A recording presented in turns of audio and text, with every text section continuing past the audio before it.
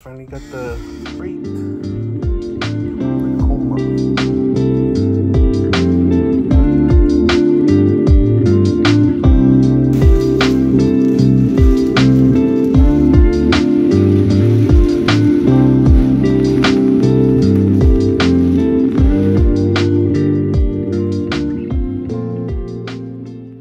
All right, finally got the Ricoma MT 2001. I guess it's like an S, whatever you call it.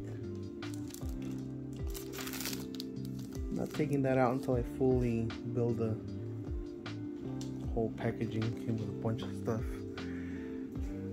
Arrived right before New Year's, so gotta build it. And now I gotta unbox all these things. It was a little mission to bring this in the house, but we got it in. All right, let's open them up.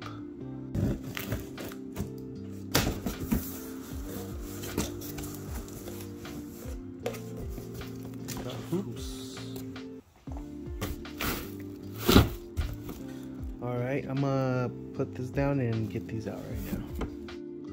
All right, so empty. Got everything out here. Would have showed the process, but I didn't really want to break anything in the process of taking everything out. Got the hoops, which I'll open later. Don't know what that bracket is. The wheels, the cap hoops, and the bigger hoops. And it came with a little maintenance box.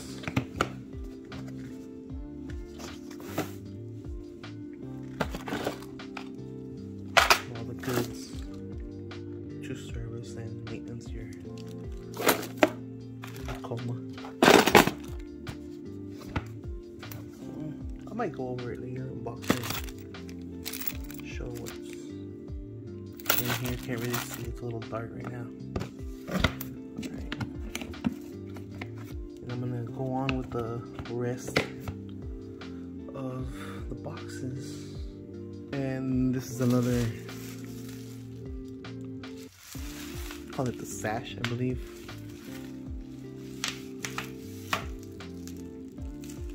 Hoop.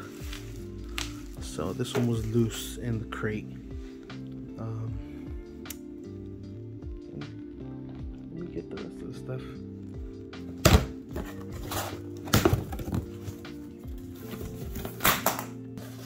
If you want to reorder or order. Couple colors. Gave me a green and looks like a army green, like olive green, and the black. So let's get this one open.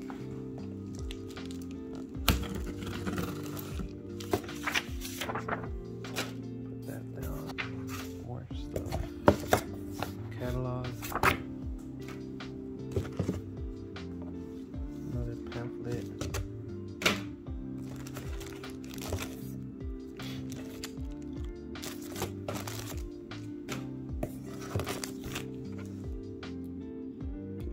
Cuts in there. Bigger tearaway stabilizer. And get a roll of this poly neon.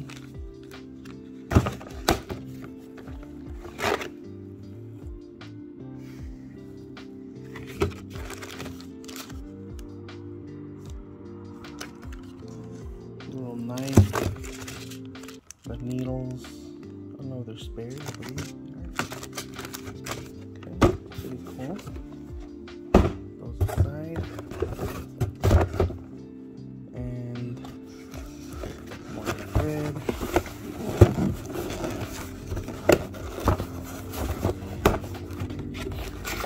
Alrighty.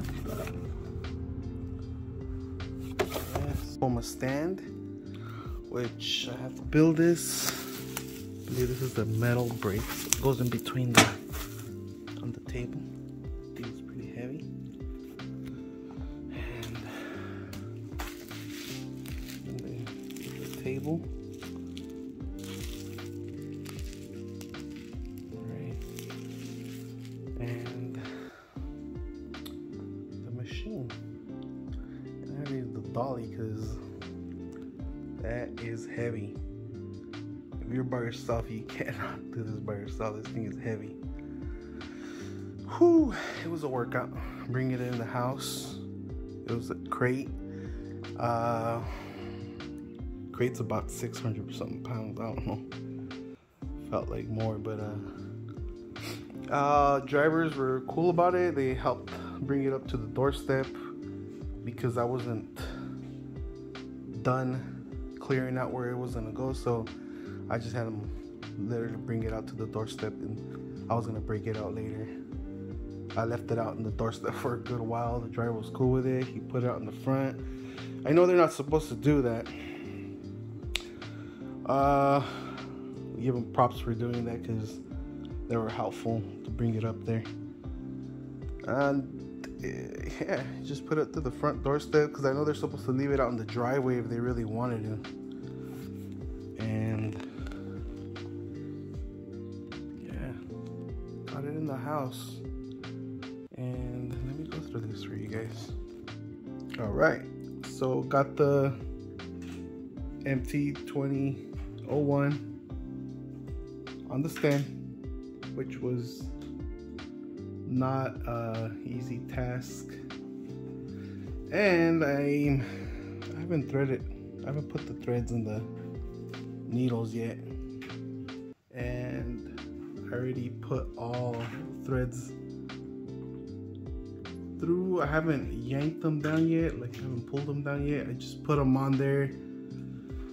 I had to grab some of my stock of thread because it came with these little ones, tiny. You can see my hands compared to these. These are way tiny, and it only came with 15. So I'm not sure whoever buys this, the MT 2001, if they're gonna get like the full 20, but I mean, at least it came with 15, right? I added the fruit colors, which was these, and purple, it was like a plum, the green apple, and it was a citrus, something yellow. So yeah, this is just the update. I'm still working to set it up. I've been busy doing other things, and I still gotta add the brackets for the other accessories. I still gotta take out the hoop thing, and yep, pretty much showing the status right now. I'm gonna keep going on, and just got the table up there. Pretty sure everybody that has got the MT series, they know what the weight is. It's no joke. I mean, it's a commercial unit, so expect heavy duty. Definitely, it's solid steel. It ain't no joke. But alright guys, I'll come back with it again. Alright guys, here's the status on the MT 2001. Got the hoop mount on already. Now, talking about the hoop mount, let me show you guys something. So as I was removing this mount, the bracket for the cap hoop, sorry, as you guys see, this is a Phillips screw, which, you know, it's cool. They give you the tool, you know, but this is the only bracket that uses the Phillips, and I don't know who mounted this. They tightened that thing.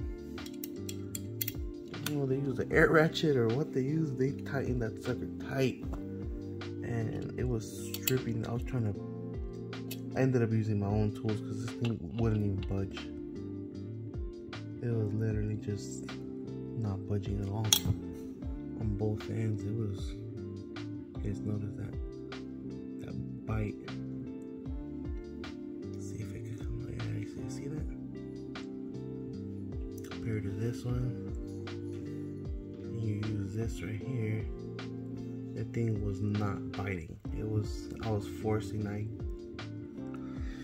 I don't know, but eventually I'm gonna end up finding out a bolt that's a hex, like the one they use for the rest of the accessories to mount this, because the Phillips is not gonna work out for me, at least if I'm gonna be swapping back and forth a lot.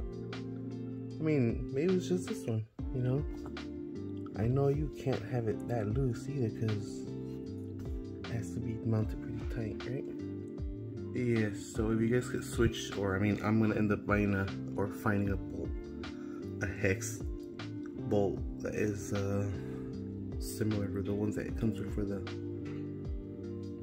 other mounts, then I'm gonna go ahead and do that.